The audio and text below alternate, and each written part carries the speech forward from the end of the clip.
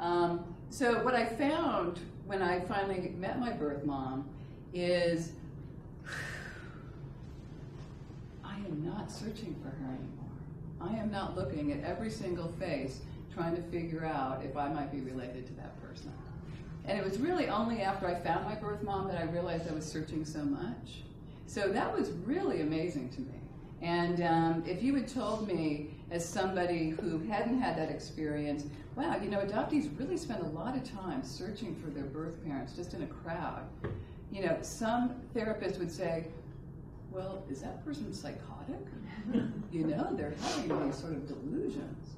That's why I think it's important to know adoption issues and to know what's sort of normal for those who live in adoption, because adoption is really kind of an interesting situation, isn't it? I think it's hard for all of the triad members. And you know, one class that I do is the lifelong impact of adoption, and I talk a lot about how adoptees and birth parents and adoptive parents are all basically affected by adoption, with some similarities in terms of feeling out of control, feeling like they want to gain that control, feeling, you know, like this is their second choice. You know, adoption doesn't happen because things are going well.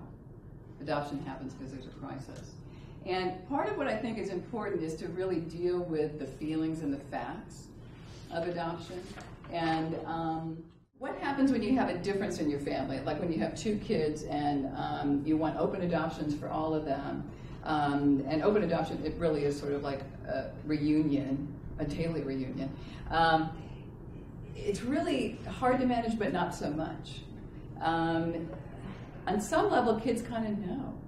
You know, they just know that my situation is different than my sister's.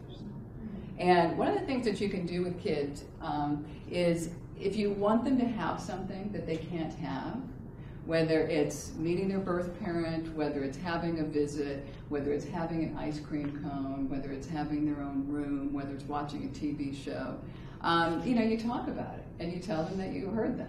You know, okay, I hear that you want to watch that TV show, but right now we need to do this.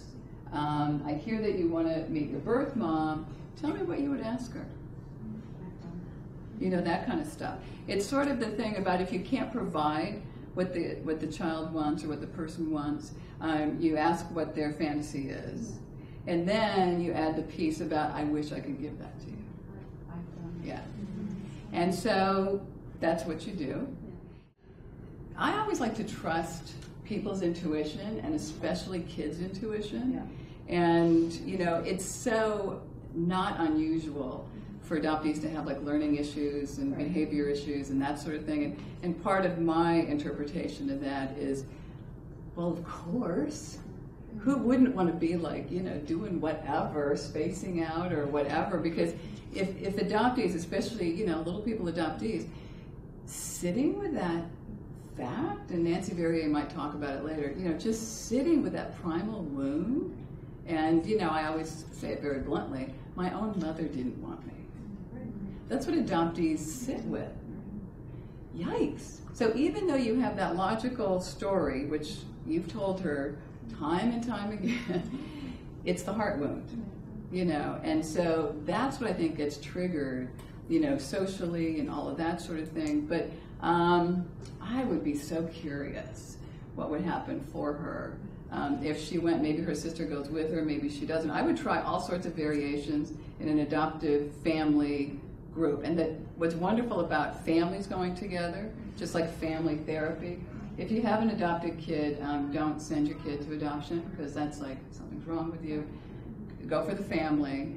When you go to a new school, you say, we're an adopted family. You don't say, I have an adopted child. You know, you don't want the adoptee to be the identified patient, you know, because they already feel like that kind of thing.